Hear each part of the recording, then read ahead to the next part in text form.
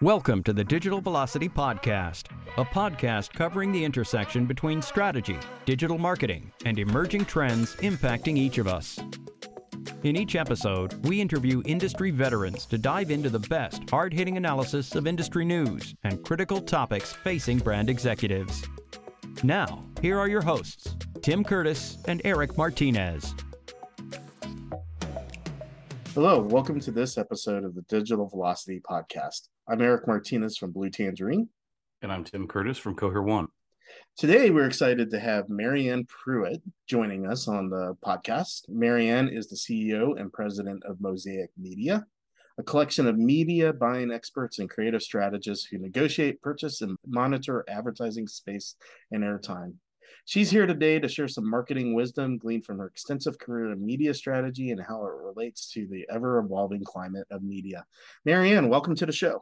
Hi, Erik and Tim. How are you? Thank you for having me. We're doing good. Marianne, maybe you could just give our audience a quick synopsis of who you are and your journey in media buying so we can dive right into the topic.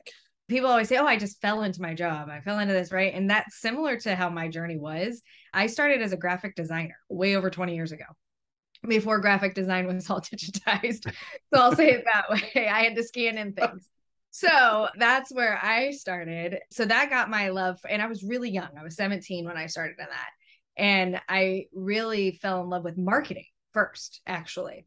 Then as I went to college and as I started to really find my passion within marketing is when I found a love for economics, believe it or not, and data and statistical data.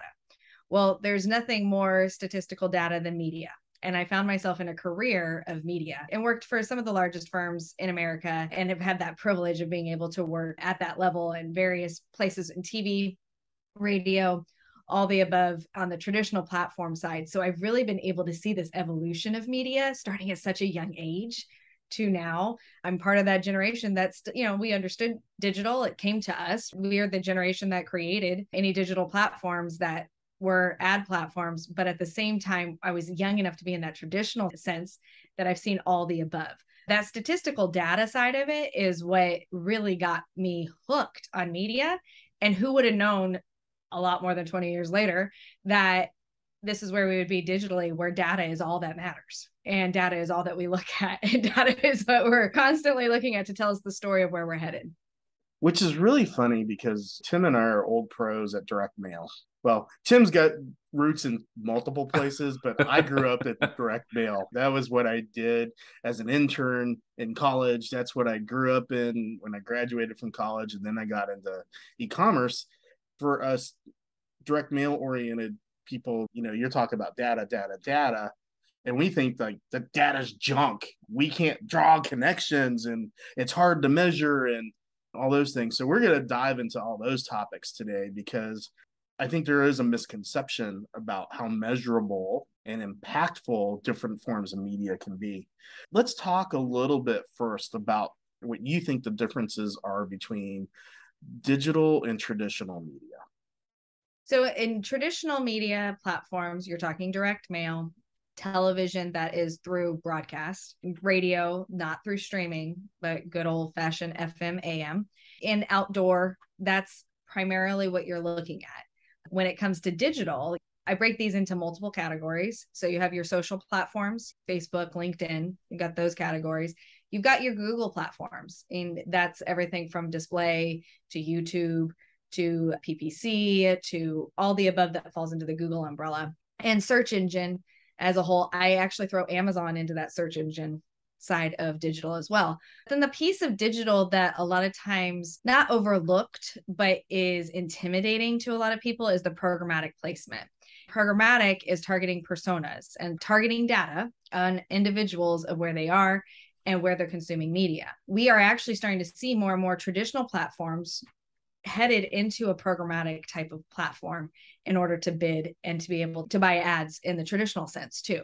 So programmatic and traditional really do work hand in hand, as well as the other social platforms and Google platforms as well. But Google and social, I like to put in their own little category because we no longer can target the way we used to be able to. They are more branding, really specifically in the social sense.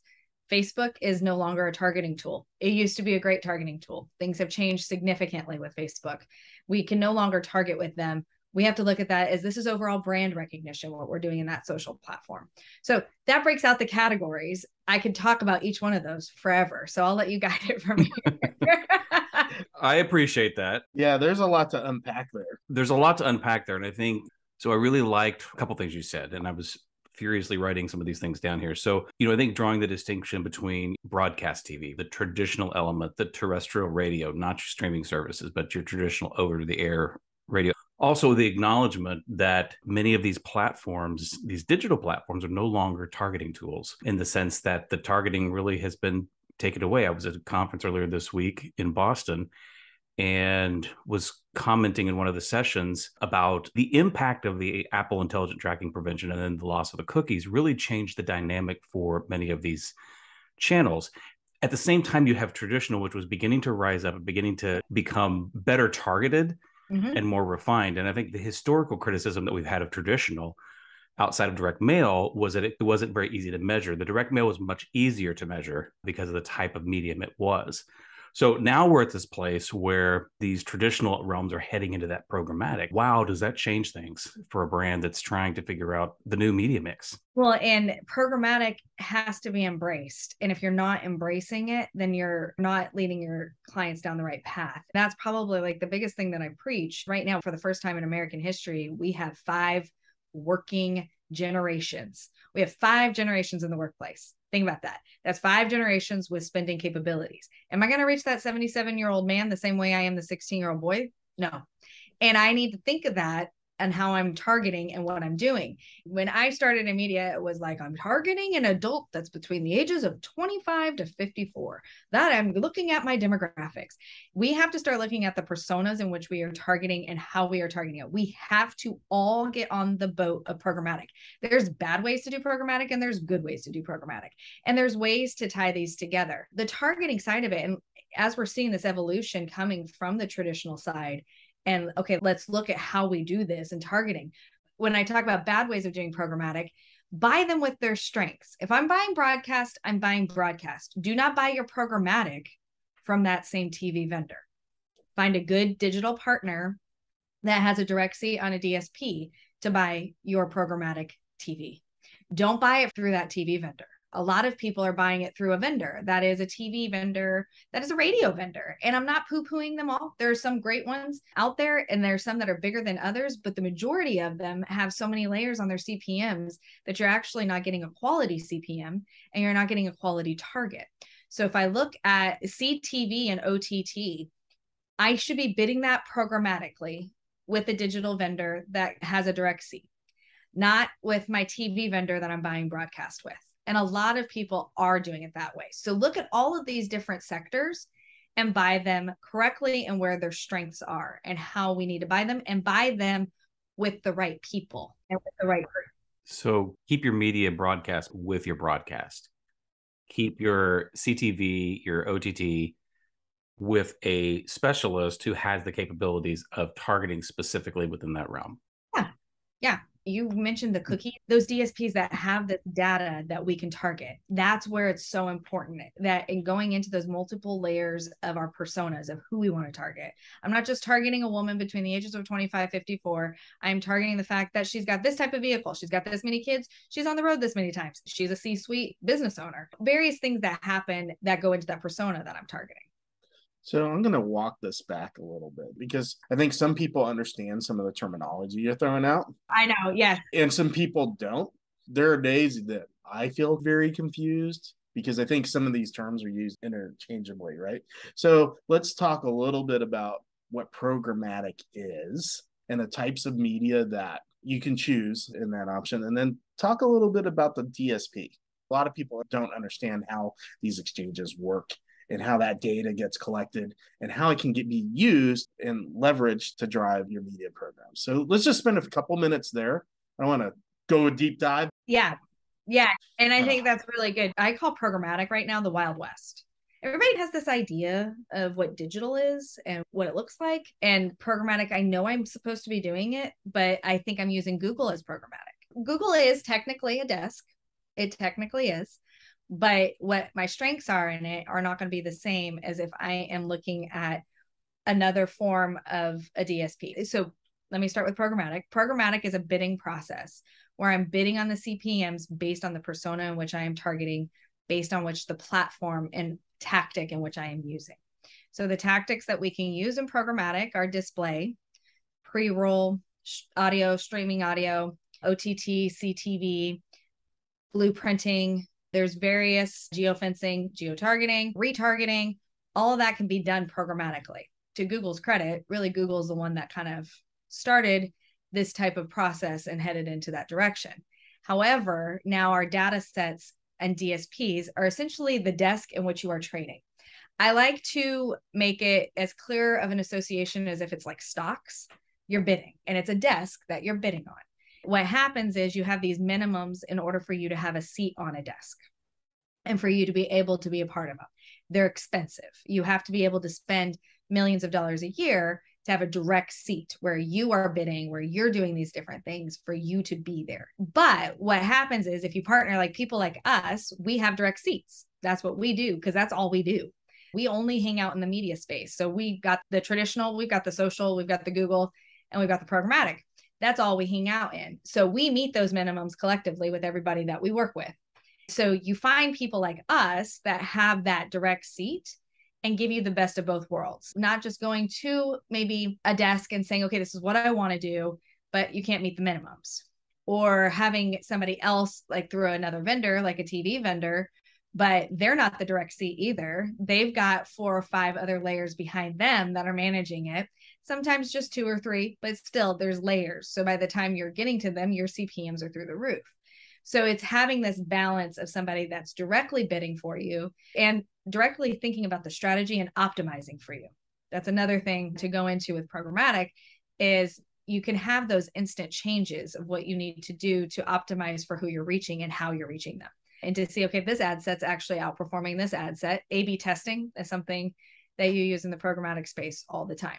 To boil it down into a little nutshell, programmatic is bidding for CPM for the persona in which you are trying to target and where they are. And that's in multiple platforms and tactics and websites, being able to be in display of multiple websites. And a DSP is that desk in which you are bidding. I think there's a lot of misconceptions about what those things are. And I think you raise a really great point about working with the radio broadcaster who is also trying to throw some digital. For one client, we're looking at a TV ad buy and they're like, but you can do all this digital stuff. And I'm like looking at the rates going, we can do better than that. And I don't have a direct seat. I think it's really important to understand those layers. So thank you for that. And with that, just to add to that, is it's that misnomer that how is programmatic different than Google? Our CPMs in Google are going to be a little different, but they're not going to be as targeted as they're going to be on a desk and certain desks with the first party data that's available. You have to weigh through. Google has its place. All of these tactics and platforms that I talk about, from traditional all the way to programmatic, they all have their place of where their strength is. And that's where the good media mix comes from. So what are you seeing in terms of the combination of digital and traditional? And it may vary by persona or it may vary by market, but what combinations seem to work best? You alluded to, hey, programmatic works really well with traditional. Dive into that for a few minutes. Yeah, for sure. So it does matter on who you're targeting. However, I like to talk about the strengths of traditional. We saw a huge comeback of traditional media. And actually, frankly, we saw a huge bump in media consumption as a whole going through this pandemic. People were consuming media, and then it was like people are consuming media on all platforms. And each generation consumed it differently, and their habits changed differently. In America, we've seen this with any type of catastrophic event that takes place, we see media consumption change. After 9/11, morning news went through the roof. To this day, we still have strong morning news numbers because of the fact that they want to know that the America they went to bed to is the America that they're waking up to. So there's certain things and habits that we see shift. With the pandemic, we saw traditional platforms start to go and increase. With our older generations, we saw a digital increase. People that would have never been on social media, or an evolution that would have taken 10 years, it happened overnight, where people in their 70s all of a sudden were on social media like nothing else because of the fact that's how they stayed in touch with their family, because they couldn't talk to anybody. Those habits have stuck. Those habits are still there. On the other side, we saw young generations start to consume traditional formats as if they were new formats. They started to listen to local news. They started to listen to local radio because it mattered to them. And the smaller the town, the more of an increase we saw that in, because they wanted to pay attention to what was happening in their backyard specifically. So when it comes to how does this mix work together, having traditional and having programmatic work together, is it's using them for their strengths. So in traditional formats, so if I'm going just broadcast television, I want to focus on where our strengths are with it. So it's going to be live news or live events. That's where the strengths are. Sports, news that's going to give me information. Those are our main concentrations. Primetime still has some numbers and ratings in it. However, primarily we are seeing those being streamed more than we are being consumed on broadcast. They're there and some is being consumed, but it's more of our older demographics that are still only consuming broadcast. Throughout the country, we are seeing cable networks and broadcast networks all switch to streaming as providers in providing that streaming device because cord cutters are happening left and right. That is a significant shift for America. So how are we buying that? It's changed broadcast pretty significantly, looking at, okay, programmatically, how do we do that OTT and CTV? But if you're buying broadcast, you are needing to look at that local news and you're needing to look at that live sports. So you said something there I want to emphasize, and you talked about the strength of the channel, right? Mm-hmm. If brands get into trouble, it's because they are expecting something that channel may not be the best in terms of able to delivery. Also understanding when you can use a medium that is going to have very clear tracking and conversion. And then the other is where it's going to be more top of funnel, more branding, more awareness. And each has its place. Yes. But if you do not understand the strength of those channels, the strength of your performance in those channels, and the lifetime value of what's occurring in those channels, that's where it gets into trouble. Brands are spending media in areas that they're not going to necessarily, like, for example, retargeting or bottom of funnel conversion. Where do we really focus those dollars? You do need to look at performance and you need to look at what's actually happening in those channels. But too oftentimes, it doesn't matter whether it's digital or traditional, there's not really a sobriety about what the strength of that channel is and what the weakness is. You can't spend your way through broadcast to profitability. Just can't. Those days are long gone. There's still people who operate almost with blindfolds when it comes to that media buy. Well, and to add to that, it's a full funnel for a reason. You don't have a part of a funnel. Like if we actually take the full analogy of a funnel, if I'm pouring a liquid into a funnel, but I only have the conversion portion of it, that liquid's going to go everywhere. So it's a funnel for a reason because it's funneling into where we want it to be, a conversion and into a sale. Today is the day that a media mix is so important. That is what we all as marketers have to look at, is what is my media mix? Do I have all my eggs in one basket? I need to mix this as a whole. It doesn't mean that you have to be on traditional platforms and digital platforms. There's a lot we can cover within that. But what am I doing for my overall branding? And then what am I doing for the rest of that funnel? That overall branding and that top of the funnel part of it is often ignored, of how do I do that to then convert down into where the funnel is, where I want to get them to when I'm targeting them. To what degree should you spend in that area, right? It depends on your goals. It really does. And it depends on what you're looking at and depending on what markets you're in. But if you're a brick and mortar, you need to make sure you still have that top of the funnel really there. That traditional platform has to be there. You can't just go, all of it needs to be programmatic targeted. Just some of it need to be programmatically targeted? Yes. If you're brick and mortar, you need to be looking at some blueprinting on competition, on various things that you can do, and for counts of people coming in the door, various things within that brick and mortar that you can carry.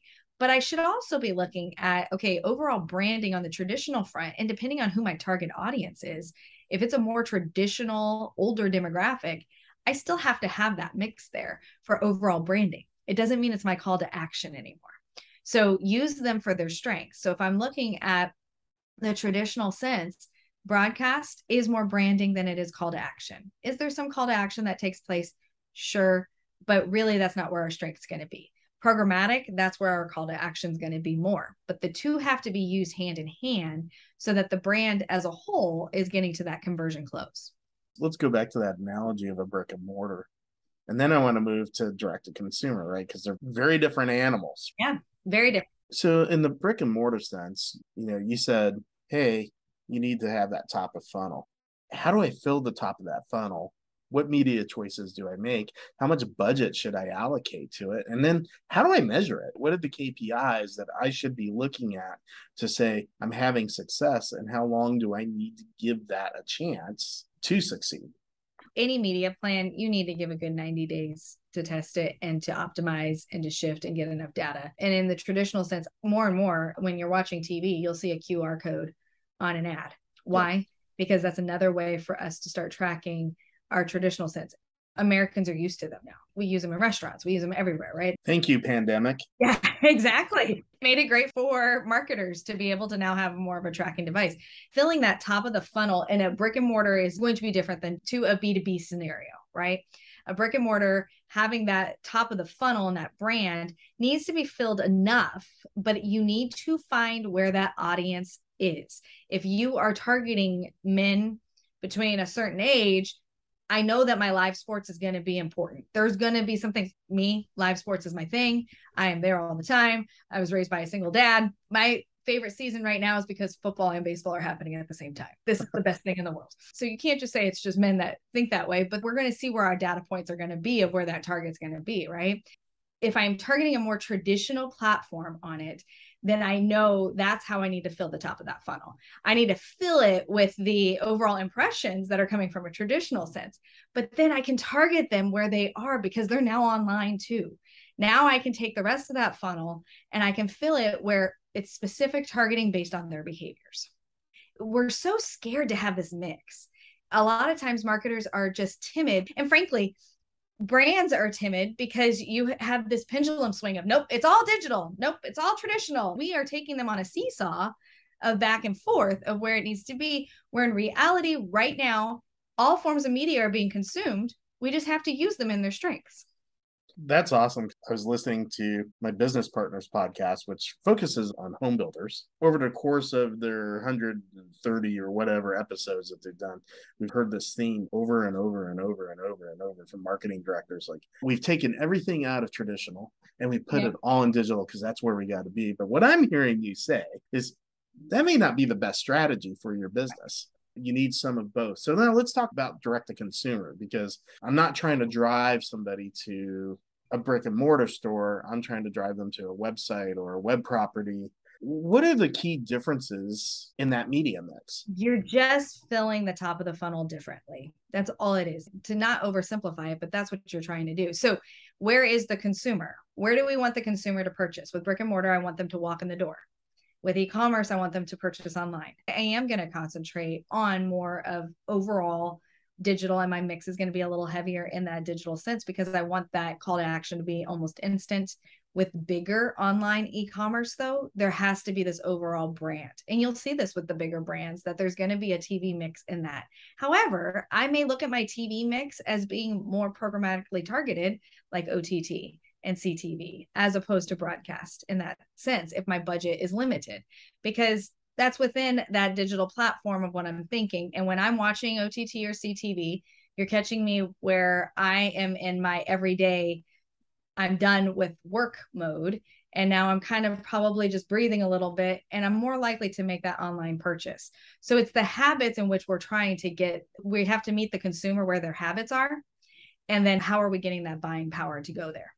You know, I think one of the concerns that I've always had sitting on the direct to consumer side is, look, we're nationally advertising and I can't compete with Amazon. I can't compete with their budgets. How do I maximize my budget to accomplish my goals? You know, what are the things that you would recommend in order to get started in a program that says, I'm going to use some traditional, I'm going to use some digital media, and they're not areas that I'm comfortable with because I've never done it before. And I perceive that I can't directly tie the result back to my sales. Because that's one of the things we always hear, right, Tim? All the time. Yeah. All the time. I just came out of a meeting with a client who they've spent over the last couple of years a decent amount of money in media. We don't really think we got a ton out of it. We showed them the other day some things that we were tying to some of the pay-per-clicks, some of the additional things that we can bring in as conversion values. We need to do more of that, but there's a limit. There's a limit on how much I can actually do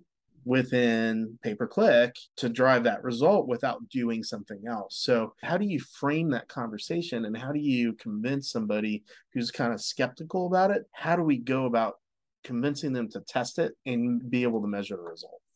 On the programmatic sense of it, the best way is literally you're reaching out to that consumer where they are in that moment, because we know what their habits are. I have to put this in here. Quality CPM. Don't just buy impressions to buy impressions. Buy the impressions that are actually going to where your consumer is, targeting that. Make sure you have that quality partner that isn't just, yeah, I know you got a $3 CPM. Don't buy on the cheap. Buy on the reasonable. When you're getting fees that are hidden, that's where you don't want to be, with the multiple layers of the broadcast TV people selling you programmatic. But don't buy it where it's, look, I got 4 million impressions. That's great. But I didn't get any conversions. I wasn't doing any conversion tracking. If I was, it was so minimal. And most of those are going to be bots or junk. It's just the way it is. So make sure you have that quality CPM. With that, I'm reaching my consumer where they are. And when I'm using traditional platforms, I am building my brand. So if I don't have the budget for it, if I don't have the overarching, okay, I need to build my brand, I need to do these things. The digital platform that actually comes in the strongest is direct mail when it comes to this portion of it, because direct mail and programmatic, we can very much mesh together easily with address targeting and IP targeting. So that's where this marriage comes in quite well and quite nicely. So using each traditional platform in the strength that it needs to have, and based on what the limitations are of the budgets that you have. You just made everybody in our audience have a nice warm glow in their heart. Good.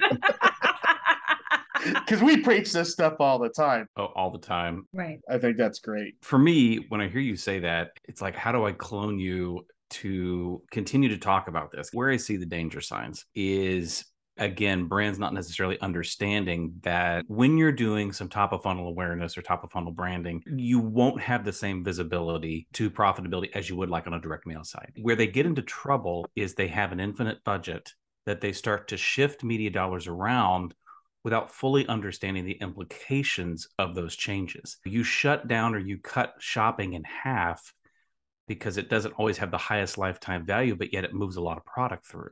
It's sort of balancing that, and they're all tough calls, right? I've even gone to the position, and you may disagree, but I've even gone to the position of your brand is not in way, shape, or form ready for large branding campaigns. You know, if you took part of that money and invested in building out strategically your brand, I think you would have more success leveraging those top of funnel tools. At the end, when you've done some damage to your brand, we kind of need to focus on some of the foundational principles first before we can fully leverage some of those tools. You're spot on with that. This is what happens. Marketing departments look at the budget and they go, okay, I have the same budget as last year. I mean, we didn't hit our sales goals completely. We came close. We didn't hit it exactly. So I know I need to shift some things around. I mean, what if we tried this? And what if we tried that? As opposed to, hey, I have all of these puzzle pieces and I need to put the puzzle together to have the picture that I want. If we just change our mindset to that of, this is not throw this to the wall and see what sticks and throw this to the wall and see what sticks. Actually, let's put these into where each platform and media format has its strengths. Don't try to use it outside of that. Just use it for its strengths and use them together in that sense. You've got to look at it as these puzzle pieces to paint this picture for a marketing plan. I say this often, that the marketing plan is a bridge, and you've got all these pillars that are holding up this bridge, and a media plan is one of them. Oftentimes, anytime people say marketing, they're talking media.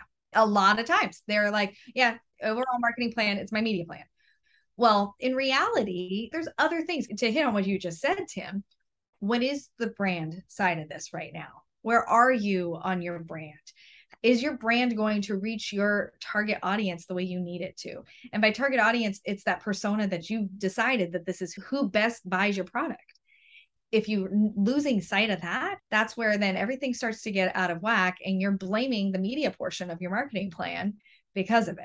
There can be some amazing brands out there that just have really bad media plans. And that happens a lot. We see it all the time. So I'm not going to say it's always the branding side. We see it all the time where we get a media plan that we're like, what the heck were they thinking? I mean, you're a brick and mortar, you have nothing over here and you have this.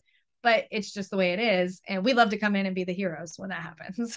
Yeah. Well, I bet you do. You know what? You probably deal with this a lot as well, where you're dealing with C-suite client side, an area that's been really interesting with sort of this coupling of the re-rise. I don't know if that's how you say it, but the swelling of the traditional media alongside the programmatic. Sort of what's happened a bit is they sort of lack clarity on, some elements where you have really rich data. It's transactional data. It gives you all sorts of information about down to the purchase, the SKU level, category level, super, super rich information. Instead of understanding that as a foundation for targeting, what's happened is they've moved over to, we should not use that. We should go the direction of the personas. Oh my gosh, yes. Yeah, they put the brand in a position and dangerous. I mean, you can destroy a brand in one retail season if you're not careful with those there's a lot of power in personas. Yes. But the ability to understand and track transactional level data is the foundation. And then those personas come in also into the mix, but we don't have a high degree of education about the importance of the type of data tenants with which to build a solid media strategies. Whereas, so you do have a great brand, and then they go and do several of those kind of things. They've set themselves back, in many cases, a year or two. They do. They take those two giant steps back, right? That one step forward, there's two giant steps back. What happens is nothing in your media mix should be pulling you. If my sales data tells me something, but then I have this over here saying, oh, no, this is your persona. No, my sales data is going to tell me who my persona is. If I have that data, I mean, that is gold. Gold done. We have to get people more and more in their marketing plans is how are you getting that data? How are you getting the information that's yours? How is your first party data? Where are your sales coming in? It sounds so old school, but that's everything of tracking of who came in. If you're an old general store, Joe came in Sunday, Mary came in Thursday, like it's things like that. That sounds cheesy and weird, but that's data. And we are not utilizing that data. And I always say this, and every interview I do, I probably say this once, data always tells us a story. And we just have to read it. We just have to read that story. Our data is telling us the story. But then over here, a marketer tells me, nope, your persona is over here. This is who your persona is. Well, in reality, your persona is actually right here in your data. And how are we then marrying it into what could be the target persona? How are then we bringing this into complement where your actual persona is? You only know your persona. Don't get distracted by a shiny persona. The element that's so frustrating when you're dealing with personas and you're dealing with, transactional data is people do not shop as a homogenous group. Right. Their media consumption habits may look more similar at a demographic level, but the shopping does not follow suit. It's so hard to understand. We have a lot of outdoor clients, outdoor enthusiast clients, big brands. And one element that is powerful is affinity. So we know that they are outdoors people. They kayak, they hike, etc. That's very, very powerful. But when you're coming down to a SKU level and you're looking at consumption of actual types of articles of clothing or something, for example, so hard to do that. Well, it's going to vary. Like in this case, I'm either going to be looking at North Face or I'm going to look at Patagonia or I'm going to look at my REI products because we're very outdoorsy people. You live in Alaska after all. We have to be outdoorsy. Like this is our life, right? So the different brands that I'm going to go for are going to serve a different purpose of where I am outdoors. If I'm an outdoors person, I do multiple things typically. So that's where that persona is. Yeah. Do I love my mountain biking? Do I love my hiking? I love my skiing. There's a lot of things that go into that. It's a matter of we want to meet them where they are, but we also have to take into consideration of who they are. That is this marry together. The data sets are there to tell us that, but the message to them is just as important. I like to say this a lot. Like we hang out in the buying side and targeting and finding out exactly where your customers are. What kind of vehicles are they driving? Where are we headed next? Where are you as a brand going to be looking at and where you're targeting? However, that being said, where is that individual and how am I meeting them? How am I then looking at who they are as an individual and not getting stuck and lost? Like you said, those great brands, I have the data here. Don't tell me that this persona loud squawky thing over here is where I need to be. I need this to marry together. Outdoor is a great example. I need to be thinking, okay, what car are they driving? What kinds of things are here? But not all of them are driving a Jeep.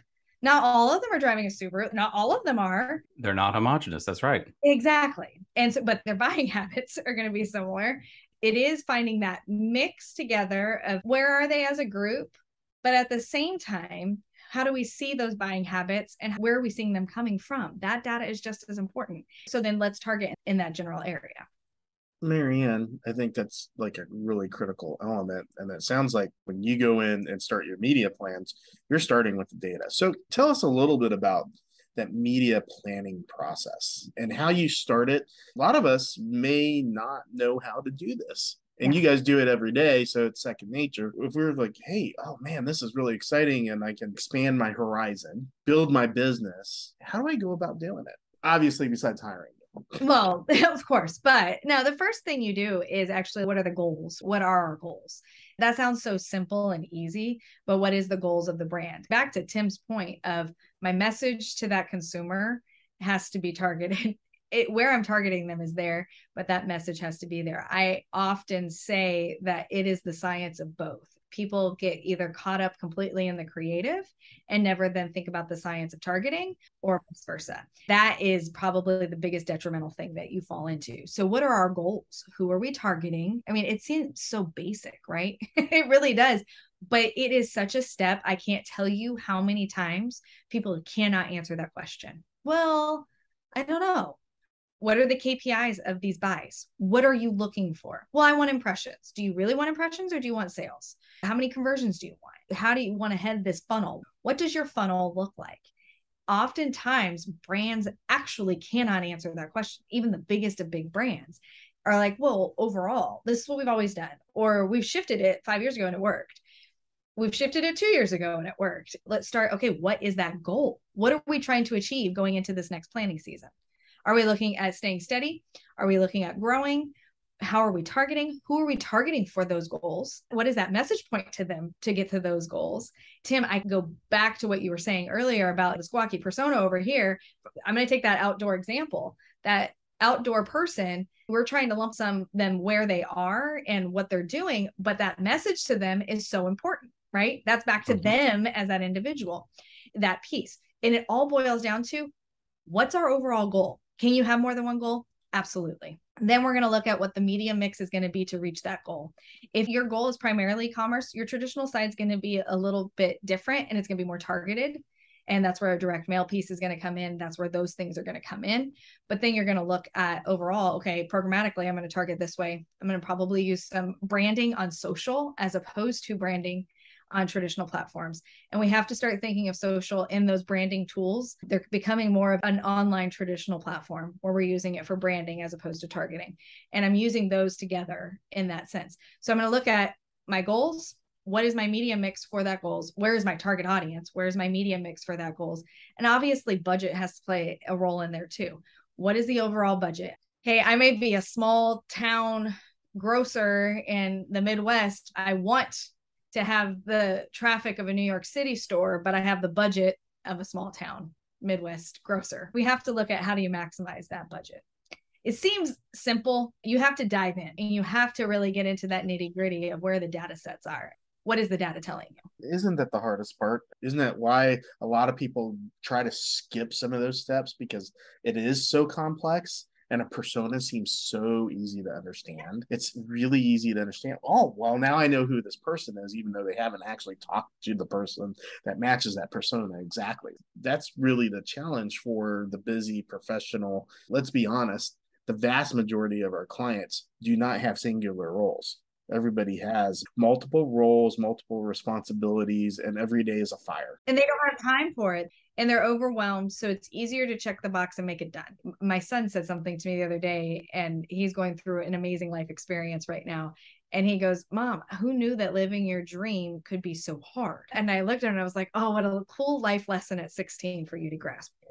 And I said, because that's why the majority of people don't live their dream, because it is hard. Like, this is your dream way out here. You're getting the taste at the beginning of it and where you're headed towards that dream. You're headed there. But in order for you to get there, all this hard stuff has to happen first.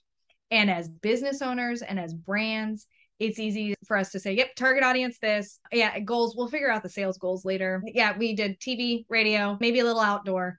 And yeah, throw some of that digital programmatic stuff in there. It's easy to say that. Actually, though, if you take a step back, and it's okay to outsource that. It's okay to outsource that strategy. Yes, you know your brand best. Good professionals know that you know your brand best. So we want to hear your input on it. We want to hear what you have to say. But in reality, take that step back. You cannot reach that overall goal of increased sales unless you work that back. Just like what my son said, who knew that living your dream could be so hard? Because your dream's way out here and you're just touching it, and it's a lot of work to get there. And that's why the majority of people don't ever get there, because you have to put that work into it at the beginning. In this case, it's not hard. You just have to do. And it seems like it's simple and it seems like it's complex. When you get into it, it is complex in the sense that it's overwhelming because there's so much to do. However, it's not rocket science. Just sit back and look at it and go, okay, I know who my target audience is. I know where my goals are. I know what my sales were last year. Do I like where my sales were last year? No. Okay. I want my sales to be increased, or I was okay with where my sales are. I want to keep them the same. That's all. You just have to ask some of these questions for yourself and breathe and take the time to do it, to then make that outcome for where you're headed.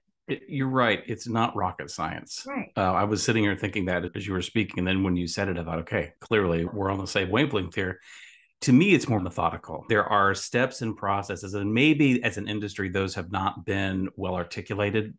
There's not those clear steps out there for everybody, so they don't have something to follow. I'm just curious, what do you see that's next on the horizon, or trends, where things are going? In my world, I'm looking across dozens upon dozens of clients, and we're seeing that the growth of the COVID explosion has settled down in terms of the media channel, media shifts, et cetera.